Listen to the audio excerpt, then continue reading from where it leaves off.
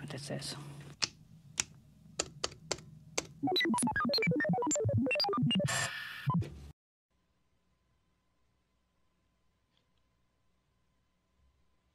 Good afternoon. My name is Dwayne Brown with the Office of Communications, and welcome to NASA headquarters. Today, NASA reveals... Hey, DJ! Tonight stars. NEOWISE Principal Investigator, NASA's Jet Propulsion Laboratory, Pasadena, California. Make bad things go away. Make everything okay. So one of the characteristics of NEOWISE is that it really was a fairly small telescope in a low Earth orbit. In fact, the telescope would kind of fit under your arm like this, so it's not particularly large. But by virtue of being in space and operating at infrared wavelengths, it's a very powerful telescope, and it turns out to be very good at finding asteroids and comets. Now, if you go to the first animation here, you can see a little representation of what WISE looks like going around the Earth. It's always pointing outward from the Earth, surveying the whole sky.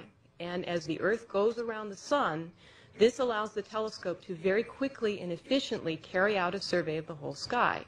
And in fact, it was so fast we were able to survey the whole sky twice in infrared wavelengths in only 1 year. And you can see here a little representation of the difference between visible light and the infrared light that WISE was able to see. So this was a very efficient and effective way of surveying the sky. And the original purpose of the mission was actually to study cool stars in very distant galaxies, and it's doing a great job of that.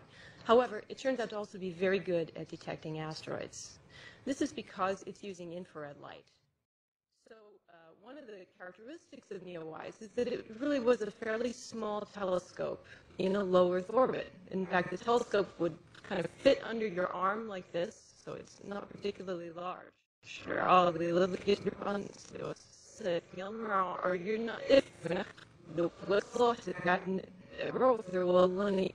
Looks the last long sealer for the will it is this hour in this is a track than what was. We've got a gun. We'll shoot. I'm warning you. I'll shoot. But by virtue of being in space and operating at infrared wavelengths, it's a very powerful telescope, and it turns out to be very good at finding asteroids and comets.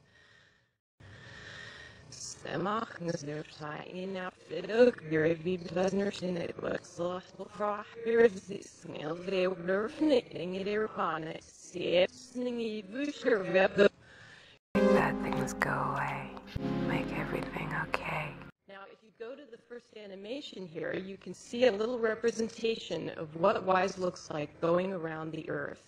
It's always in my ring of else goes out over initiations are verbal lace and you're in shame and it's for the look behind. You, on the other hand, are obviously crazy. Pointing outward from the Earth, surveying the whole sky, and as the Earth goes around the Sun, this allows the telescope to very quickly and efficiently carry out a survey of the whole sky.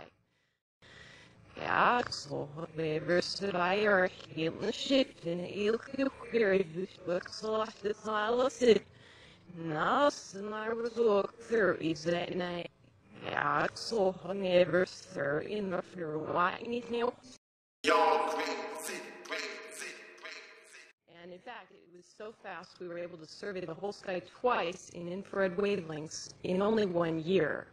And you can see here a little representation of the difference between visible light and the infrared light that WISE was able to see.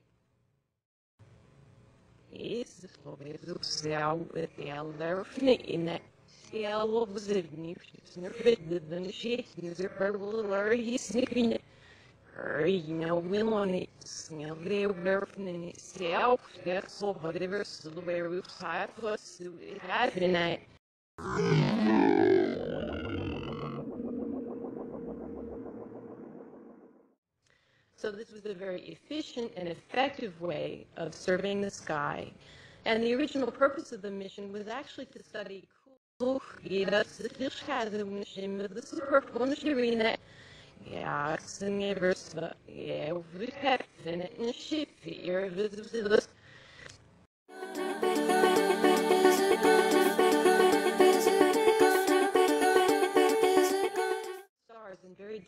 galaxies, and it's doing a great job of that. However, it turns out to also be very good at detecting asteroids. This is because it's using infrared light.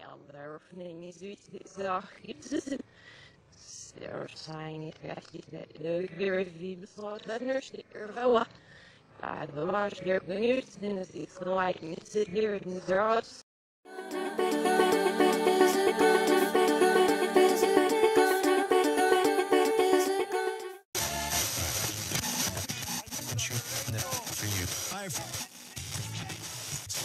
800 different.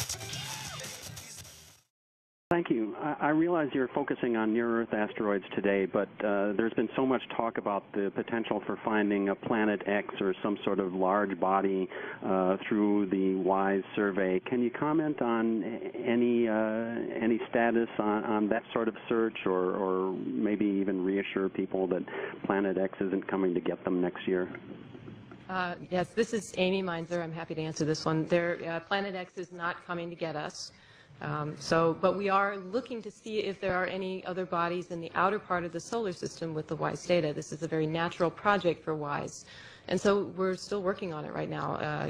We've obviously just returned a huge amount of data from the telescope. It's going to take us a long time to sort through. But the initial results are very promising. You may have seen earlier results where we've discovered a new class of very cool type of stars with WISE. But the search is still on, and we don't think that there's anything that's hazardous in the outer solar system. We think that this is just a sort of if there is something out there, it would be a large body in a roughly circular orbit. Our next caller, Denise Chow from space.com. Denise. So when you say the initial results are very promising, yeah, the initial results are very promising. Anything else you wanted to say on that point? We've actually been able to confirm the discovery of 100 new objects that are these very cool stars called brown dwarfs. And so that's very similar to what people are interested in looking for. So we've actually found some of these that are relatively close to the Earth, but none of these are closer at this point than the nearest star to our solar system. So it's a good start, though. Thank you. Okay, now. Hey, DJ! Tonight stars. Thank you. I realize you're focusing on near-Earth asteroids today, but there's been so much talk about the potential for finding a Planet X or some sort of large body through the WISE survey. Can you comment on any status on that sort of search, or maybe even reassure people that Planet X isn't coming to get them next year?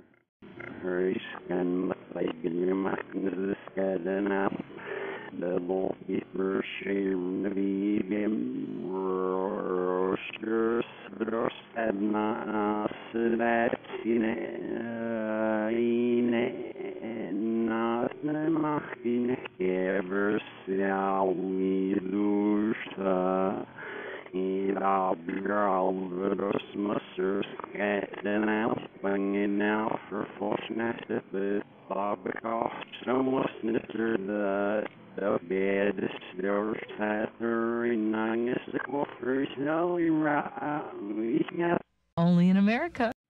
Yes, this is Amy Meinzer. I'm happy to answer this one. Planet X is not coming to get us.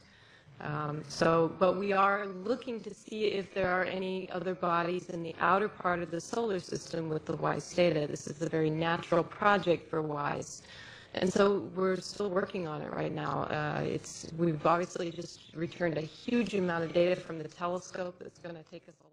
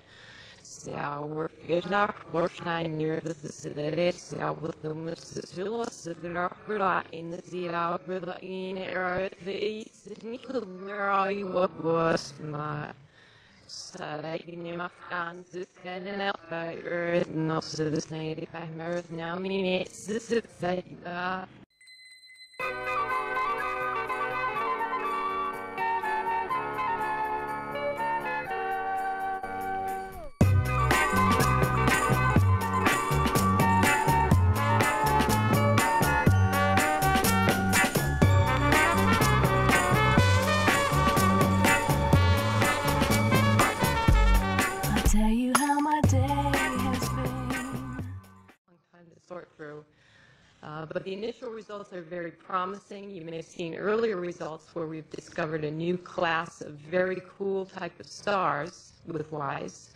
But the search is still on. Now, let's just the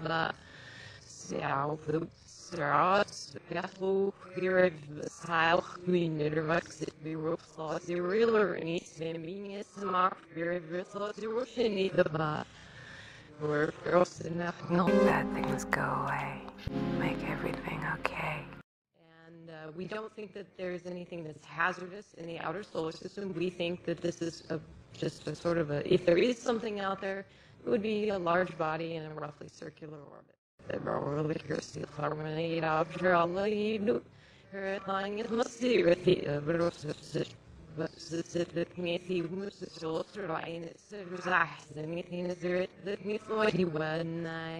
Only in America.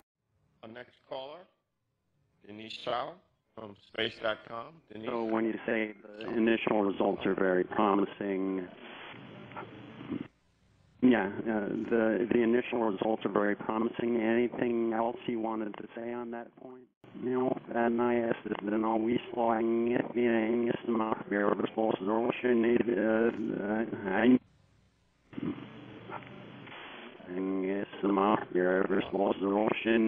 Yes, you know what?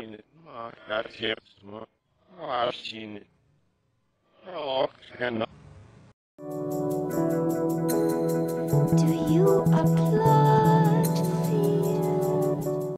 We've actually been able to confirm the discovery of 100 new objects that are these very cool stars called brown dwarfs.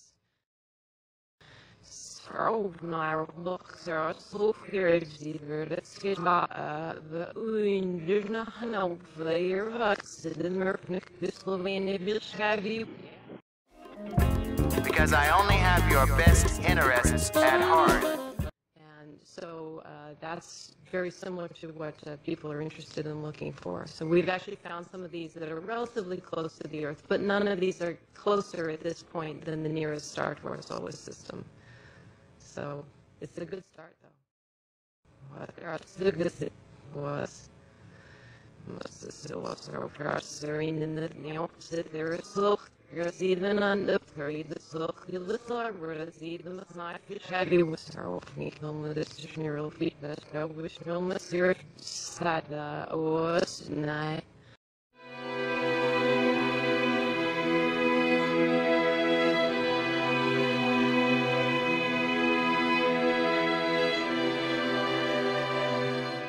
This right here is payback from way back. I don't play that. This right here is payback from way back. I don't play that. This right here is payback from way back. I don't play that. This right here is payback from way back. I don't play that. He said this. It made me think. It made me think. He said this. It made me think. It made me think.